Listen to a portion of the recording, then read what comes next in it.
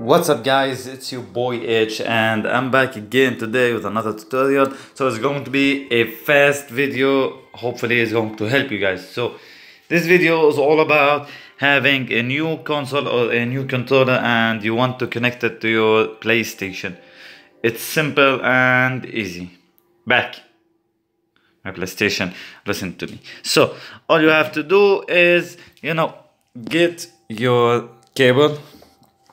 I'm going to show you which one. This one, the one you connect and the controller with. Let me put my phone for a second to show you how to do it. Now, all you have to do is connect the hand over here, and then all you have to do is keep on clicking on it, on the power button, until you get the same login screen and you can log in as simple as that. So it's not hard.